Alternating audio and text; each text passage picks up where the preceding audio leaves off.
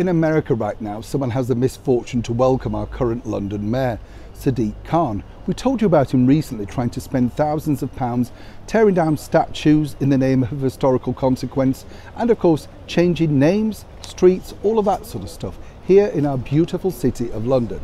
It's mesmerising, as a lot of people are saying, how he managed to get voted back in for a second term.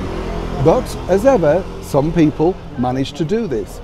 Now Sadiq is over in America, trying to apparently bang the drum to get people to come back over to London.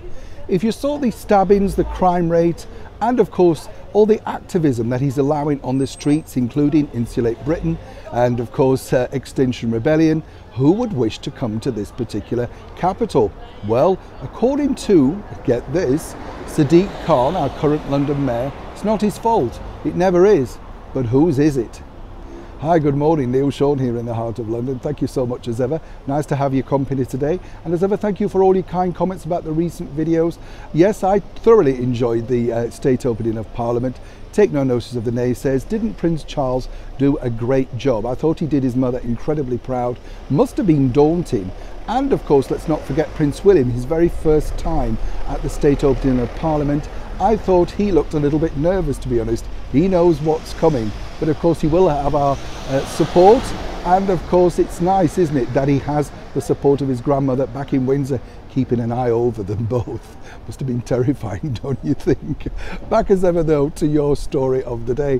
What this particular story has made me smile in a sense is, as you know, Sadiq Khan, as I've said, is over in America right now trying to drum up support to get people to come back here to the United Kingdom and holiday.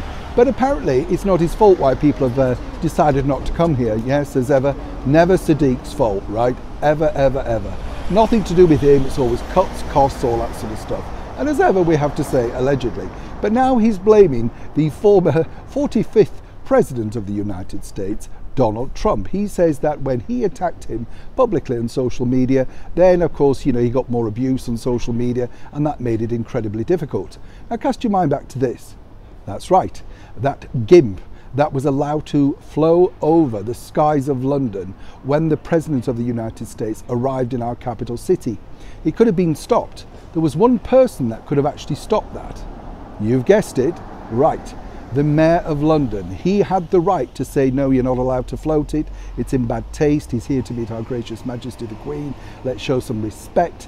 He didn't bother. So like a big crybaby as the GIMP is, of course, he allowed this. Now, I'm not political either way, but when you look at these two grown men, how daft are they? You know, first of all, Sadiq Khan, he should not have allowed that to go up in the air, simply because, of course, it just looks bad form.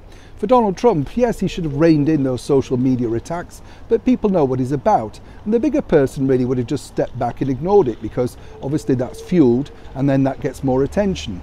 But of course, Sadiq Khan's trying to deflect really from the problems that are truly hitting the capital city right now. Rising crime, stabbings, and of course masses of loss of income, and his spend on all of his own events. If you looked at the PR spend from City Hall, you would be amazed exactly what the London Mayor does to promote one person. Yes, himself. Moving forward, was Donald truly to blame for all the abuse that Sadiq Khan got?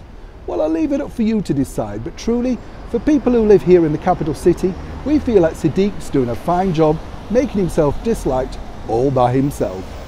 Neil Sean in the very heart of London.